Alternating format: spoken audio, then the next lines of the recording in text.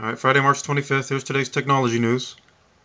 First up, we have high-efficiency infrared photodetectors using gold nanorods.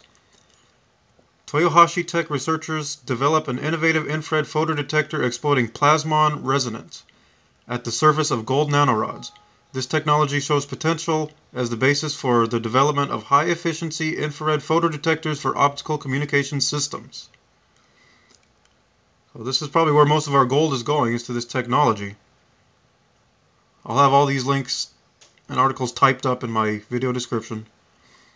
Okay, next from Kurzweil, here we have Supercomputer is made from off-the-shelf PlayStation 3 gaming consoles.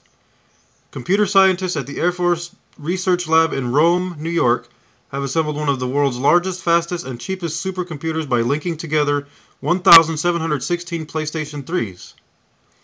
The supercomputer can scan or process text in any language at 20 pages per second, fill in missing sections it has never seen with 99.9% accuracy, and tell the user whether the information is important.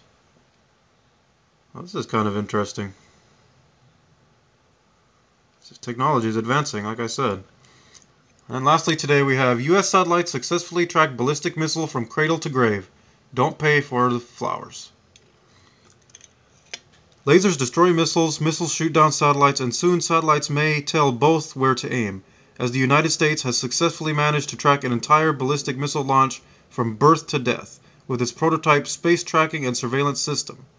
After a year and a half in orbit, two Northrop Grumman-built satellites managed the feat last week in what the company's calling the Holy Grail for missile defense.